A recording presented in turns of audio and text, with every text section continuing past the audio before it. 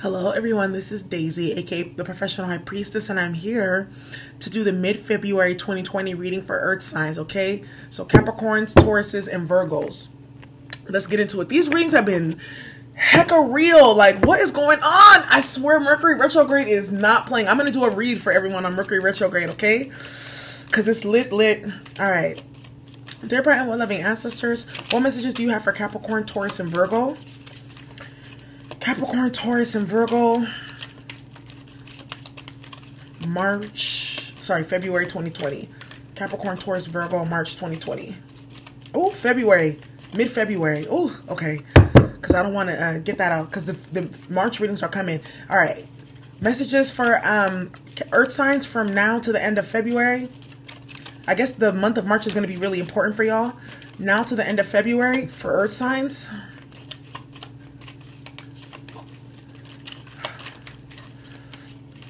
Earth signs.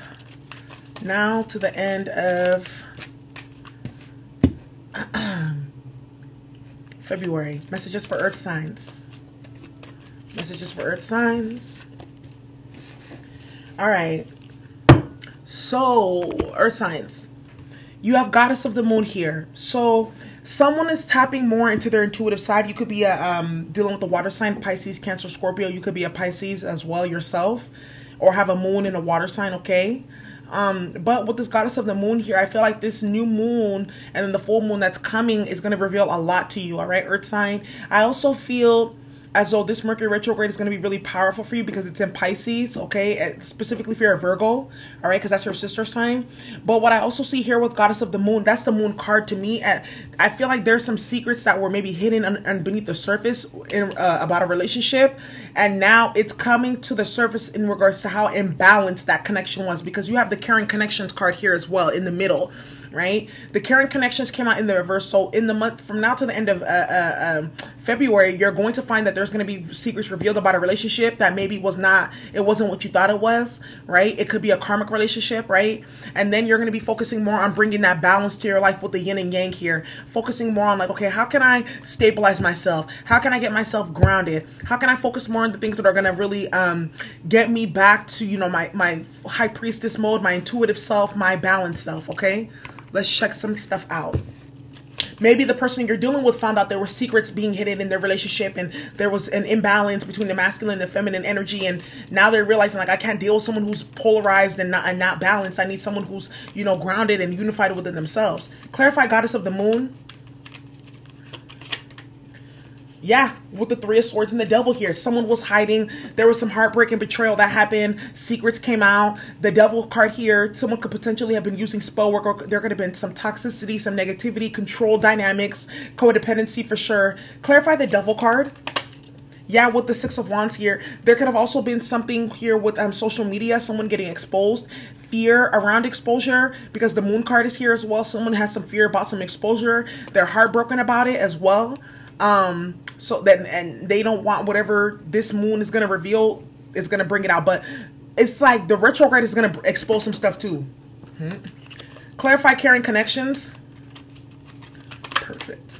With the Two of Swords. Now with the caring connections being here and the Two of Swords, I feel like someone was indecisive. They were going back and forth in their consciousness, because you see here the Two of Swords, it's like black versus white, right? But they're connected to the same body. But it's like someone was torn in between two people, or someone was torn in between two situations, or they were in two minds about a situation, about a relationship that was not fulfilling really to begin with, is what, from what I'm seeing here. Clarify the caring connections, please.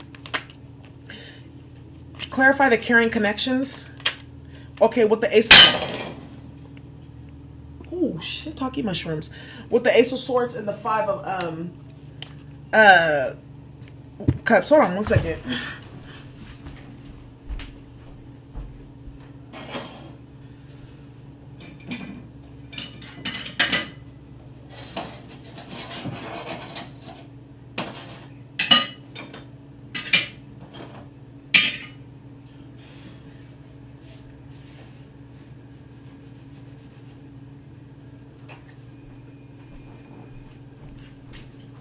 All right.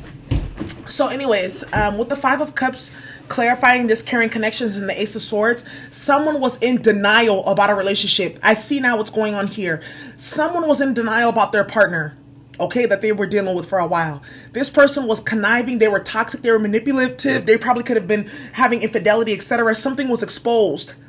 Something was exposed via social media, DMs. Something came out publicly about this person they were dealing with.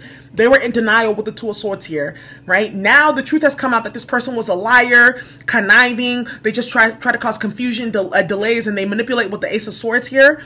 And then the Five of Cups being here, this person is mourning because they're like, wow, I really thought this person was, you know, da-da-da-da-da, and they were not who I thought they were, with the Five of Cups being here. So there's some sadness about that. That's what I'm seeing here. Earth signs, and from now to the end of February, okay? Clarify yin and yang. Clarify yin and yang.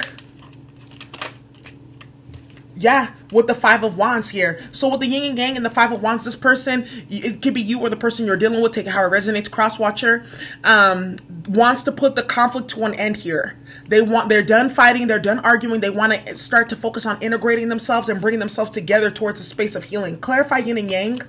Because whoever they're probably dealing with was very volatile. They liked conflict. They liked drama. Yeah, with the Eight of Swords here in reverse, they're done with the mental chaos, feeling trapped, anxiety, turmoil, chaos every single day. They're done feeling like that. They want to move forward now into a place where they feel balance in their masculine and their feminine self. Not too emotional, not too rational. Perfect. And the person that they're probably dealing with was very polarized and caused a lot of problems. It sounds like that, you know, the person that you're dealing with, take how it resonates, is dealing with the karmic situation here. There was a lot of lies, deception, manipulation, but now it's out.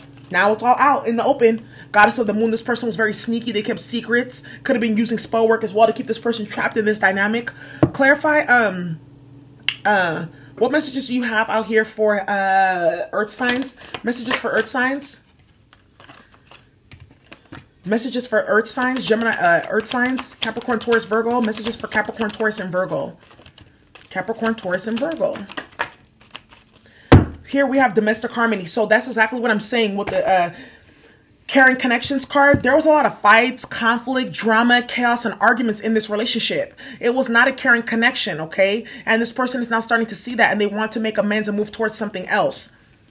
That's exactly what I'm seeing here. With the love partnership, this person could be getting out. It could be you or the person you're dealing with. They're getting out of this partnership and they want to come towards something that's loving, that's whole, that's sustainable, right? That can fulfill them, right?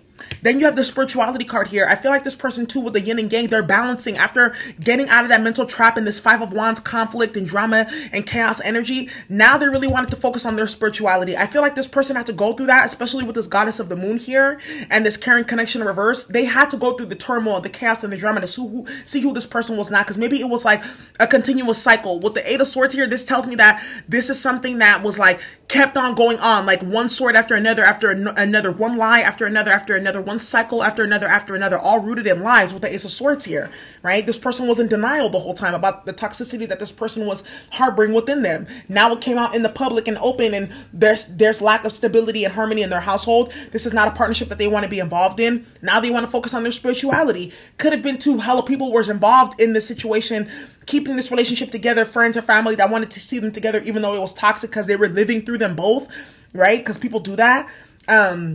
Or it could also be that, you know, there's a lot of people involved to keep you two apart, whoever this is, and keep this relationship going. Take it how it resonates. All right? Earth signs. Wow, that just came straight through. That's exactly what I'm seeing here. All right, messages for Earth signs. Capricorn, Taurus, or Virgo. Messages for Earth signs. Capricorn, Taurus, Virgo. Messages for Earth signs. Capricorn, Taurus, Virgo.